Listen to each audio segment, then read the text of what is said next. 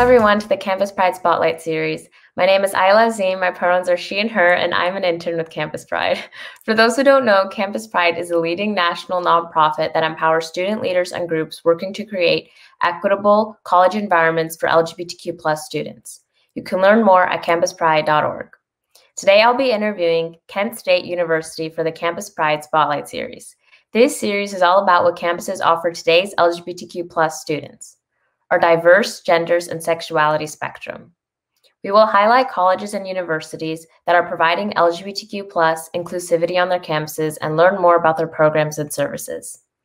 I want to introduce to you the representative from Kent State University now. Hey everyone, my name is Ken Ditlevson. I use he, him, his pronouns, and I'm the director of our LGBTQ+ Center. Thank you so much for your introduction. It's wonderful to have you here today. Your campus has a 5 out of 5 star rating on the Campus Pride Index at campusprideindex.org, and you've been ranked among the best of the best in terms of LGBTQ+ friendly colleges and universities. So congratulations. Yay, thank you so much. So to start out, tell us what are some things that are on your campus for LGBTQ+ life, and specifically, what does your campus do for LGBTQ+ students that creates an inclusive space? Sure. Thanks, Ayla, for having us. I'm so excited to be here. We do a lot of different things at Kent State. And so in addition to having an LGBTQ+ center where I work, there's a lot of other components across our campus. So it's not just the one office. We actually have half of our halls, our resident halls, that are gender inclusive.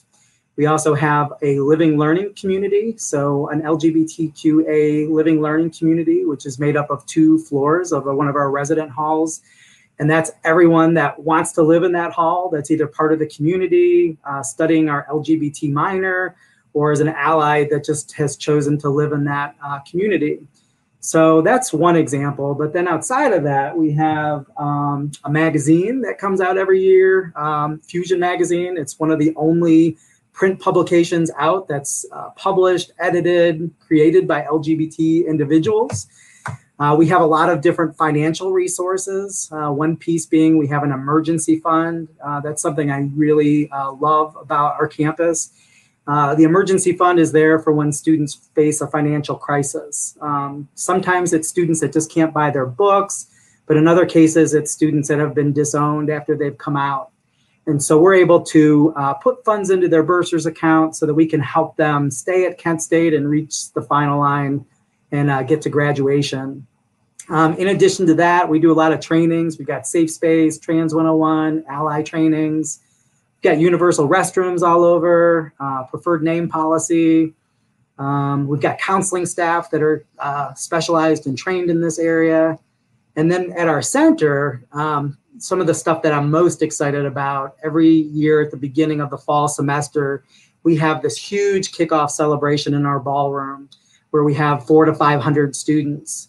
And then our president comes in and makes a welcome announcement, and our vice president, and then myself, and then our student orgs get up on stage and share about what they have to offer. Because at Kent State, we have 400 student organizations, but we actually have 6 that are LGBTQ specific. So it's kind of like an orientation for our new students and our returning students to make sure that they know places that they can go and get active. And it's a big resource fair and kind of a fun way to kick off the year. And then towards the end of the year, we always have Lavender Graduation, which is just a phenomenal celebration. We do it in our ballroom again, and it's always filled to capacity with 500 to 600 people. And so we celebrate our graduates reaching this milestone. They get to walk the stage and thank anyone personally. They get the microphone to thank anyone that helped them reach this milestone. And then families and their found families can come and have a dinner for free. So it's a really huge celebration. You can check out our social media for some of the pictures. But then outside of that, we've got a rainbow run, which is a fundraiser for our emergency fund. People run across our campus. Oh, there's one of the photos. And at every station, they get different glow items, like a glow tiara, glow ring, glow necklaces. Yeah, so that's super fun. People typically aren't all runners, so a lot of people walk it or ride their bikes. but it's just a way to really show support to the community and to get involved. And then I'll just say one last thing. We've got through our center something that we call the Gay Agenda. So every semester we put out this huge list of programming. And like right now we're in the midst of COVID, but we're still doing things virtually. And when it's warm enough to be outside, we're socially distancing and doing outside activities to just continue to build community. So we're all about like just making sure that people feel connected and that there's a sense of belonging. But those are some of the ways people can get involved at Kent State. I love that answer. I love the idea of the Lavender Graduation and the Rainbow Run. Ah, thanks. Yeah, those are two of my favorite. All right.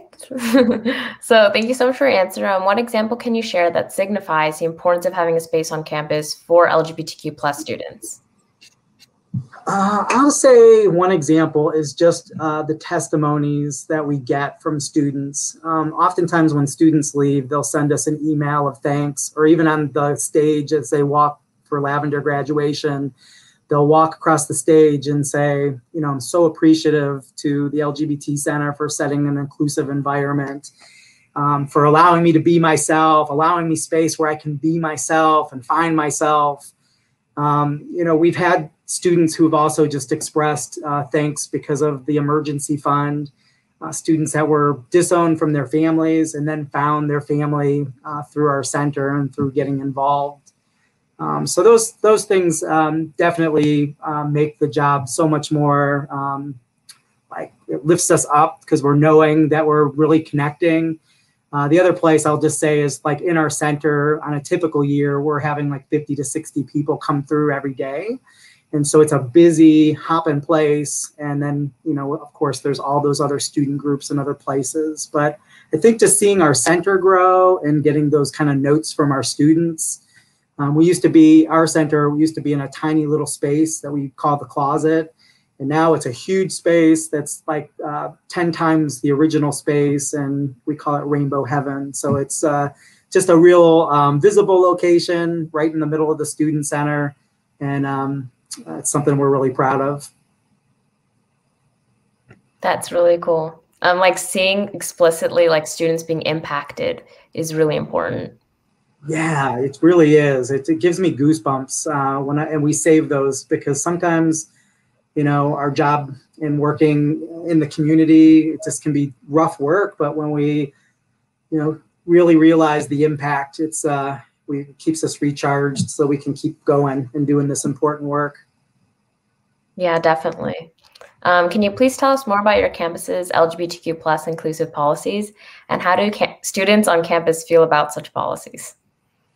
I'm going to say that there's 3 policies in particular that really stand out, that we were really instrumental in helping come together. Us, and then we have an employee resource group for LGBT folks that also helped with it.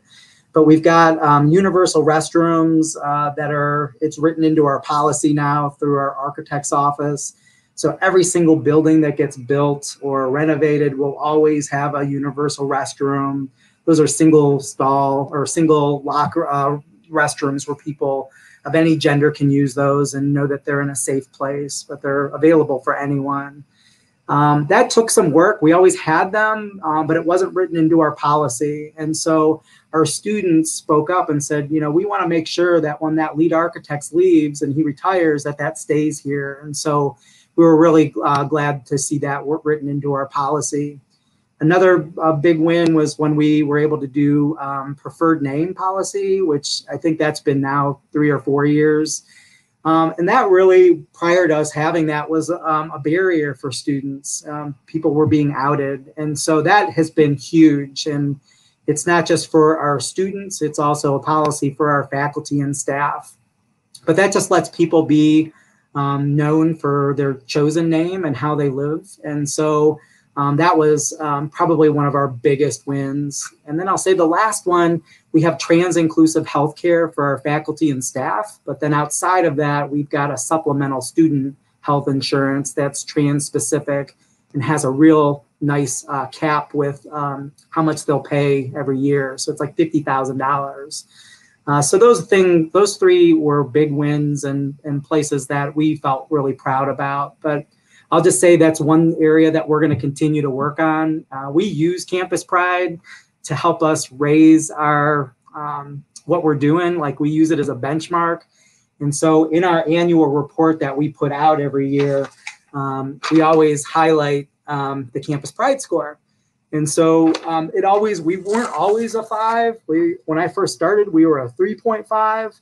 And so we use it to continue to raise the bar. And it's been really helpful to have that benchmarking so that we can show administration that this is best practice. These are things that we should be doing. And so even though we're a 5 out of 5, I can tell you that we're not totally perfect. We still have things to work on, and we're using Campus Pride to help us guide where we should improve. That is so cool. That's so cool that like I actually like saw like the improvement. Yeah, I'm telling you, like we've got like our last 6 years, and the last 2 years I think we were 5s, but it was incremental change, and continuing to chisel away where we needed to. So yeah, thanks Campus Pride for helping us find that roadmap. It was really helpful. Yeah, that's really cool. So in your personal opinion, why does your campus feel the need to provide spaces and resources for LGBTQ+ students? Oh, good question. I'll say that I think that it's really important for people to see representation and people like them. And in addition to that, Kent State is really amazing, and Ohio is really awesome. We've got some amazing parks and amazing museums, but we're in a conservative state. And so having space like this is so critical. We have students that are coming from rural areas or high schools and middle schools that just did not have supports, or people that were there as allies. And so having spaces like this can just really be life-changing and allowing people to find themselves. Outside of Kent, it's like 30 minutes or 45 minutes to the nearest area that has LGBT resources, like an LGBT center. And so having it on campus really just allows people to get active in a community, find themselves. We don't ask anyone how they identify when they come into our space. And so not having to answer questions and just being able to use the space and find friends really has opened the doors for a lot of different people. At Kent, we really try to strive for everyone to feel welcome. So in addition to our LGBT center, we also have a women's center, a multicultural center, the student accessibility services, and also something for adult and veteran students. So there's a lot of different areas. We just really believe that everyone should feel welcomed and that everyone should have a seat at the table. So that's something that I also believe in. When I went to Kent a long time ago, like 20 years ago, and then I worked in mental health. But when I went here as an undergrad and for my master's, this center didn't exist. And so it's nice to see all of these different options that exist for students. And it really makes a difference. People can find their place. So if the center isn't their place, they can get active in one of the student groups or in our minor, and just finding multiple ways of finding themselves. I love that. I like the unity of all these different things into one. Yeah, I feel so lucky with the colleagues across campus, not just with our amazing students, but we've got so many faculty and staff just in all areas of our campus that want to be part of our work and are involved in the different components. Mm-hmm. Thanks. So on the same note of student involvement, how do LGBTQ+ students get involved on your campus, and do you have active out LGBTQ+ student leaders? Oh yeah, we I think I mentioned earlier, we do this huge kickoff, and last year when our president was doing the introduction, it was amazing because she came in, it was President Warren. She has since retired and we now have a new president. But when she came in, she said, "Have you ever seen a gayer room than this?" And I mean, full of 400 students, everyone's roaring. And literally there were students with tears in their eyes, people that just haven't seen that level of support from, all the way up from the president. And so, when we have our orientation for new students, we're always at all of those Destination Kent State orientation days so that families can find our table or students can leave their parents and come over and talk to us if it's not safe for them. We also are really active in the student org fairs, like all of those 6 LGBT student groups are part of those blast off and those kind of welcome events. I want to mention Pride Kent, one of our largest groups, is the longest continuously running LGBT student group in the entire country. Wow. And so that's something we're super proud about. This year, they're celebrating their 50-year anniversary, which is just huge and something that we're super proud of.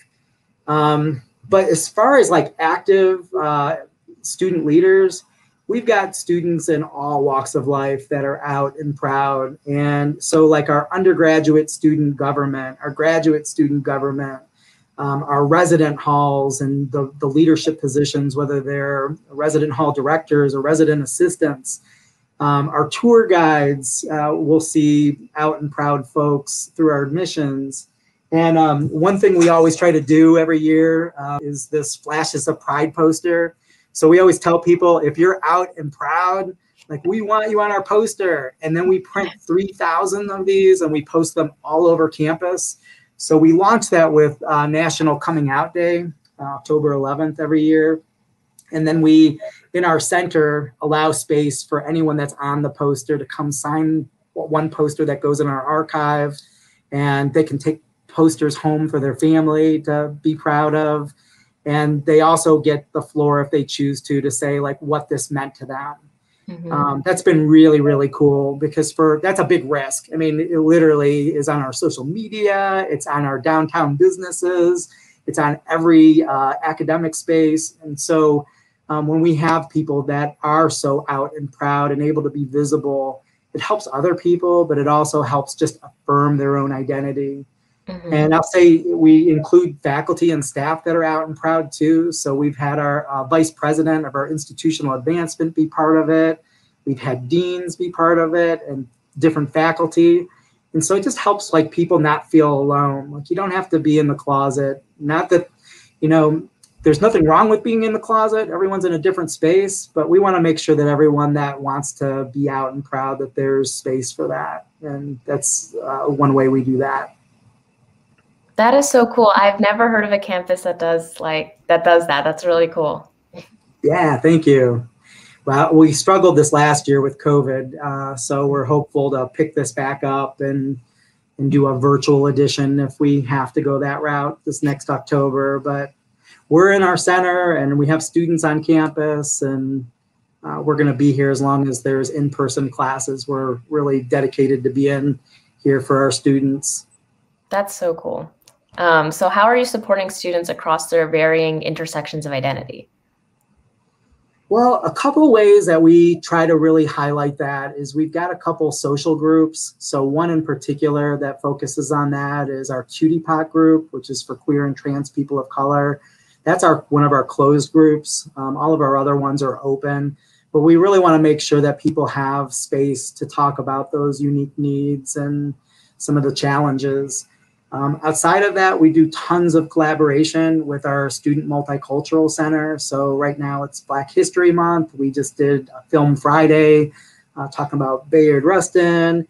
We've got another roundtable discussion where one of our interns will be talking about other people of color that were part of the community. We also partner with our Women's Center. So we've got Women's History Month coming up, and we'll be doing something similar for our Film Friday and our roundtable discussion. But we really want to make sure that we're having space for that. I'll just say we also have one other student group called Threads, which is specific for LGBT individuals that are students of color. So a lot of different ways. But I'll also say this is part of our strategic plan is to continue to do better. We are always striving to continue to meet the needs of our students, and that's one area that we're going to continue to work on. Really cool. So you speak a lot about improving for your campus, and social justice and equality and equity, they're constant journeys of progress in themselves. So what's on the agenda for your campus to improve within the next 2 to 3 years? Yeah, so we went through a strategic plan in January of 2020, and that was with Ronnie Cianlo. Hats off to Ronnie. Ronnie created Lavender Graduation and is a huge advocate. If you don't know about her, do some research. She's amazing. But she spent 2 days with us. And when we came out of that, we came out with 3 themes that we really wanted to work on. We had around 30 people from across campus, including our students, that spoke up about where we could do better. And so we are going to focus on continuing to be more inclusive, in particular with our communities of color, our trans communities. We're also wanting to do better with our outreach with our international students, our athletes, our Greek and fraternity, sorority systems. Those are some areas that we're not seeing the numbers that we would hope for. So we're not going to give up. We're just going to continue to do intentional outreach in those areas. So we're focusing on inclusivity. We're also focusing on advocacy. So we're going to continue to work on getting more policies passed in particular that are written into our fabric of our community. And then the last one we're going to work on is wellness, just making sure that we're focusing not just on mental health, but physical wellness, financial wellness, academic wellness. And so those are the 3 areas that we're going to really focus on. And then I'll just say one more thing. The 2 policy pieces that we're really focusing on is pronoun usage is something that is really embraced across our university. It's just not captured in any of our systems. So it's like when we sign into our online platforms with everything being virtual, right now, we're not able to add our pronouns. And so we're working on trying to make that change. Another one is our employment application. We're doing all this amazing stuff, but when we look at our employment application through our human resources, it's just glaring that we need to do a lot of work. There's only like Mr. and Mrs. is some options. And so those are some of the areas that we're going to continue to focus on and really trying to make some change so that things will continue to get better. Really important. Yeah. Pronoun usages, especially having on an explicit policy, is really fundamental. Yes, I agree. So what is the most LGBTQ plus thing about your campus? I'm going to say we've got this queer bell of progress that's in our center. It's this big pink bell. Wish I would have taken a picture and shown it to you. We've named it after Dolores Knoll, so it's now the Knoll Queer Bell of Progress. But every time that we've made an accomplishment or there's a national initiative that passes, we have someone proudly ring that bell. And we ring it loud so that everyone can hear it. And so we have a plaque that's up outside of our space where the bell is, and we affix it so that no one can ring it except for when we're meant to ring it. But, you know, when we got marriage equality nationally, or we got employment protection, or just on our campus when we got preferred name, or when we got the condom machines put up in our student restrooms, these were all like wins. And so we just want to celebrate those, and we want our center guests and our interns to be part of that. And so I would say it's pretty queer. If you saw the bell, it's just this big pink bell. And and then outside of that, I'll just say our center, I said, is Rainbow Heaven. And so we're in the student center. And when we tell people how to find us, like if they've never been here or they're a prospective student, we'll say, just come into the student center. We're in room 024 and you won't miss us. You'll see lots of rainbows. And so, you know, we're definitely not like a hidden place or something that you wouldn't know is a queer resource area. And so, yeah, we really wanted to make sure that people knew we're here, we're proud of who we are, and we're queer. That is so cool. I love the idea of the bell. That is really cool. Thank you. So to end our spotlight, in 3 words, how would you describe your campus to a prospective LGBTQ plus student?